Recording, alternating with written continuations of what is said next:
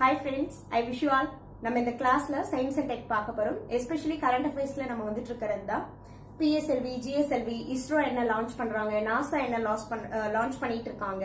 So இது வந்து ரெகுலரா நமக்கு ஒரு क्वेश्चंस கேட்பாங்க. இது நமக்கு TNPSC ல எழுதக்கூடிய எல்லா எக்ஸாமுக்குமே வந்து நமக்கு இது ரொம்ப இம்பார்ட்டன்ட். சோ இந்த கிளாஸ்ல நம்ம பார்க்க போறது இந்த வருஷத்துடைய மிக மிக இம்பார்ட்டன்ட் ஒரு மிஷன் தான். என்ன அப்படின்னு பாத்தீங்கன்னா ககன்யான். ககன்யான் அப்படினாலே வந்து அதாவது ஸ்கைக்கு அனுப்பக்கூடிய ஒரு ஸ்கிராப்ட், அதாவது ஸ்பேஸ் கிராஃப்ட்னு சொல்ற மாதிரி ஸ்கைக்கு வானத்துக்கு அனுப்பக்கூடிய ஒரு வண்டி, அதுதான் வந்து ககன்யான். இது வந்து நமக்கு 2018ல நம்ம பிரைம் மினிஸ்டரா இருந்த மோடிஜி அவர்கள் வந்து சொல்லியிருந்தாங்க இந்த பிளானை எக்ஸிக்யூட் பண்ண போறதாக. சரி, இந்த ககன்யான் எதுக்காக என்ன பண்ண போறாங்க, அதோட ஃபுல் டீடைல் என்ன அப்படின்னு பாத்தீங்கன்னா, நமக்கு இது வந்து ஒரு க்ரூட் மேன் ஸ்பேஸ் மிஷன் சொல்லுவாங்க. அதாவது மனிதர்கள் ஸ்பேஸ்ல போய் ஆபரேட் பண்ணக்கூடிய ஒரு மிஷன் அப்படின்னு சொல்லலாம். இது யார் வந்து எக்ஸிக்யூட் பண்ண போறாங்க அப்படின்னு பாத்தீங்கன்னா இஸ்ரோ, நம்ம இந்தியன் ஸ்பேஸ் ரிசர்ச் ஆர்கனைசேஷன் இன் பெங்களூர். சோ இவங்க தான் வந்து இதை பண்ண போறாங்க இந்த இது. சோ இதனோட நோக்கம் என்ன அப்படின்னா 2022க்குள்ள 3 பேர் அடங்கிய ஒரு குழுவை நம்ம ஸ்பேஸ்க்கு அனுப்ப போறாங்க. சரி, அந்த ஸ்பேஸ் எவ்வளவு உயரம் இருக்கும் அப்படின்னு பாத்தீங்கன்னா ஒண்ணும் இல்லைங்க, 400 கிலோமீட்டர் ஹைட். அந்த அல்டிடியூடுக்கு தான் வந்து அனுப்ப போறாங்க. அதுக்கு பேர் என்ன அப்படின்னா லியோன்னு சொல்லுவாங்க. லியோனா லோயர் எர்த் ஆர்பிட்டார் அப்படின்னு. அதாவது 2000 கிலோமீட்டருக்கு கீழே இருக்கிற இடத்த நம்ம லியோன்னு சொல்லுவோம். 2000 எபோவ் கிலோமீட்டர் அப்படின்னா அதை வந்து மியோன்னு சொல்லுவோம். சோ இது வந்து லியோக்கு அனுப்பக்கூடிய ஒரு மிஷன். ஆல்ரெடி வந்து இன்டர்நேஷனல் ஸ்பேஸ் ஸ்டேஷன் அப்படின்னு சொல்லிட்டு ISS அப்படின்னு இருக்கு. அது 6 பேர் வானத்துல இருந்து ஆராய்ச்சி பண்ணுவாங்க. ஆல்ரெடி இதை ஃபர்ஸ்ட் வந்து இம்ப்ளிமெண்ட் பண்ணது நாசா, அவங்க அமெரிக்கா. சோ அவங்க கூட கோஆபரேட் பண்ணிட்டு இருக்கிறது USSR, அதாவது ரஷ்யா. சோ அவங்க கூட நம்ம மக்களையும் அனுப்பியிருக்காங்க. ஆனா நம்ம தனியா மிஷன் இது வரைக்கும் நம்ம பண்ணதில்லை. இதுதான் நம்மளோட man space mission of first man space mission of India. இதுல எத்தனை பேர் அனுப்ப போறாங்கன்னா 3 பேர். போய் சேர எவ்வளவு நேரம் ஆகும்னா 15 மினிட்ஸ் கிட்ட ஆகுங்க. 15 மினிட்ஸ் அவ்வளவுதான். சரி, இதுக்கு தனியா செப்பரேட்டா ஒரு ஷட்டில் வச்சு போவாங்களா அப்படின்னா கண்டிப்பா கிடையாது. அதாவது அந்த சேட்டலைட்ல ஒரு பார்ட்ல அந்த 3 பேர் உட்கார்ந்து போற அளவுக்கு ஒரு சின்ன இடத்தை கிரியேட் பண்ணிருக்காங்க. சரி, இத பாத்தீங்கன்னா இதுக்கு நமக்கு சப்போர்ட் பண்றதுக்காக எந்த நாட்டோட சப்போர்ட் நமக்கு கிடைக்க போகுது அப்படின்னு பாத்தீங்கன்னா பிரான்ஸ் இந்தியாவுக்கு ஹெல்ப் பண்ண போறாங்க. சோ இந்த ப்ராஜெக்ட பண்றதுக்காக. சரி, இதுக்கான எக்யூப்மெண்ட்ஸ் எல்லாம் எந்த ஆர்கனைசேஷன் பண்ணுது அப்படின்னு பாத்தீங்கன்னா HAL, இந்துஸ்தான் ஏரோஸ்பேஸ் லிமிடெட் இன் பெங்களூர். அவங்க தான் வந்து இதை நமக்கு பண்ண போறாங்க.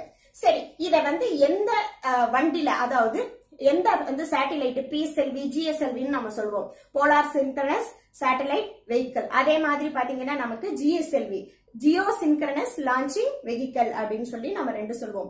ஜியோல நிக்க வைக்கிறதுக்கு ஜியோ சேட்டலைட், அதே போலார் துருவங்கள்ல நிக்க வச்சு அது வந்து PSLVன்னு நம்ம சொல்லுவோம். பட் இந்த நமக்கு ககன்யானுக்கு பயன்படக்கூடிய அந்த லான்ச்சிங் வெஹிக்கிள் என்னன்னா GSLV Mark 3 அப்படின்னு சொல்லுவாங்க. GSLV Mark 3, this is very very important. எந்த லான்ச்சிங் வெஹிக்கிள் மூலம் அனுப்புவாங்கன்னு கேட்பாங்க. சோ இந்த ககன்யான் மிஷனுக்கு யூஸ் பண்ண போற அந்த GSLV Mark 3 அப்படின்னு நீங்க சொல்லணும்.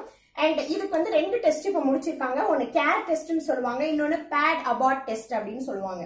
கேர் டெஸ்ட் எதுக்காக அப்படின்னு பாத்தீங்கன்னா, அதாவது இந்த சேட்டலைட் மேல போகும்பொழுது செயற்கைக்கோள் அந்த காற்றுல உராய் வரும்பொழுது அதிகமான ஒரு வெப்பம் 5000 டிகிரி செல்சியஸ்ல இருந்து 6000 டிகிரி செல்சியஸ் அளவுக்கு வெப்பத்தை அதிகமா ஜெனரேட் பண்ணும்.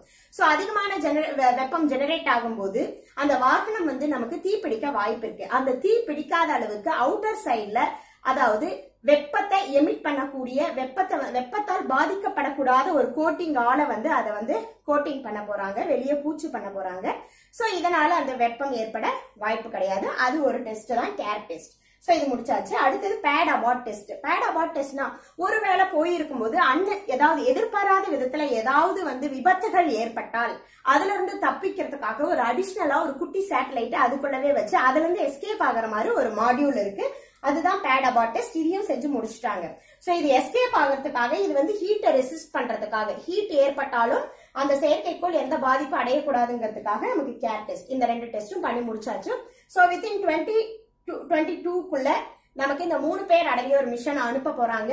அவங்க போயிட்டு வானத்துல இருந்து, அதாவது இயற்கையான சூழ்நிலை இல்லாத போது எல்லா இயற்கையான விஷயங்கள், நீங்க வந்து பிசிக்ஸ், கெமிஸ்ட்ரி, பயாலஜில படிக்கக்கூடிய எல்லா விஷயங்களும் எப்படி வானத்துல நடக்க போகுது, ஒரு செல் எப்படி வேலை செய்ய போகுது, அங்க எப்படி என்னென்ன வேவ்ஸ் இருக்கு அப்படின்ற ஆராய்ச்சிகளை மேற்கொள்ள போறாங்க.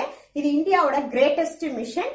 அடுத்த கிளாஸ்ல நம்ம சோலார் பார்க்கர்னா என்ன, ஆதித்யா L1னா என்ன, யுவிகான்னா என்ன, இன்சைட்னா என்ன, சோ இதெல்லாம் ரொம்ப இம்பார்ட்டன்ட். இந்த 2019ல ரொம்ப ஸ்பெஷலா போயிட்டு இருக்க டாக் இதெல்லாம்.